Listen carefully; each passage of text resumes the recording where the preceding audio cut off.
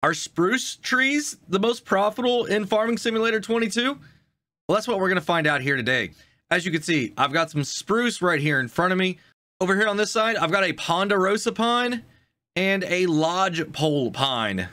So the way I ran this test is I cut these logs into different sections, anything from 4 meters all the way up to a full length of the tree. You know, we did 8 meters, 12 meters, everything in between. And I did it with all 3 different types of trees here: the spruce, the lodgepole, and the ponderosa. Once I had a batch of logs done, I brought over the mobile wood sell point right here. This is a mod by Yoast. It's part of the mobile utilities mod available on the mod hub for all platforms. The really awesome thing is you can pick this one up and take it anywhere you need. So if you want to cut down an entire forest, then just walk around and sell all the wood, you absolutely can. And as I went along, I put all of the information into one of my spreadsheets. Let me go and show you that right here. So you can see that on the left-hand side, I've got the ponderosa pine, the lodgepole pine, and then a spruce, because I wanted to compare spruce against these other two because it's a control. We knew roughly how it was from the original base game portion of Farming Simulator 22. And another thing that I wanted to point out is the tree height. All of these are very close together in tree height. The ponderosa pine is 35.9 meters, lodgepole is 36.5, and the spruce is 35.8. Now, not every tree that you find here on the map is going to be the same height. The ones in my test are all ones that I planted using the various types of tree planters with the saplings. So they're all the exact same height. But some of these over here, like you can see right here, this lodgepole is only 23.2 meters versus this one right here, which is 36.3. We're going to go and start with ponderosa pine here, and I'm going to show you everything across from 4 meters all the way to a full tree. You can see here at 4 meters, it starts off at $6,016 when I sell every single bit of the tree. Now, not every piece was exactly 4 meters. We did have a little section at the end, and all the way to a full tree, which is only $3,825. So that's definitely not the way to go. You know, you're making quite a bit less if you take the entire tree all at one time. Now, which one is the best price here? Well, that's going to be your 9 meters. That's going to be $7,615.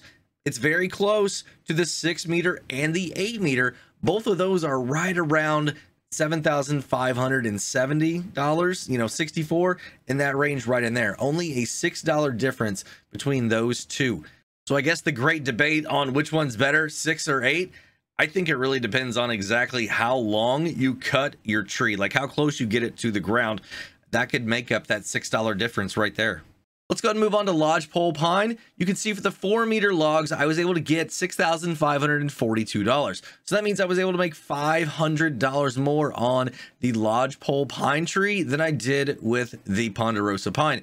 Now, it could have to do with the height of the tree. You know, we're 0.4 meters taller, so there could be just that little bit more there. And if you go all the way to the right, you can see that a full tree is only going to be about 41.46. So you definitely want to cut this thing up into some pieces. But how big of pieces do you want to do? Well, once again, it's 9 meter logs. $8,376 is the best price that I got. And the last line on my list here is spruce. And that's just so we can see how well that compares to the base game trees. Well, for the 4 meter logs, I was only able to get $3,080 for an entire tree. That's substantially lower than I got with the other two. You could see $3,000 or $3,500 less for a spruce tree than I got with the other two pines. And the thing is, on the height, it's not that much difference. It only is a ½ meter difference. The biggest thing on this tree is the top of it really starts to taper in quite a bit. And you see all the way on the right, you're only going to make about $1,500 if you take this entire tree in. So which one's the best?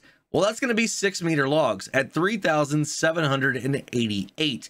Interesting though, your 9 meters came in second at $3,738, and then 8 meters at $3,702. So I really don't think it matters very much between 6, 8, and 9. Kind of whatever your preference is, you know what I mean? If you've got a log trailer that can hold the 9s, maybe do it at 9s. But if you want to keep doing 6 meters because that's what you're used to, then you're not going to lose anything at all on this one, and the other ones, you're really not going to lose that much either. I mean, only maybe $100 on a tree. Well, that settles it. for the platinum expansion here in Farming Simulator 22, your lodgepole pine is the most profitable tree. You know, since I can't cut down any sequoias, I'm gonna go and cut down a whole bunch of these.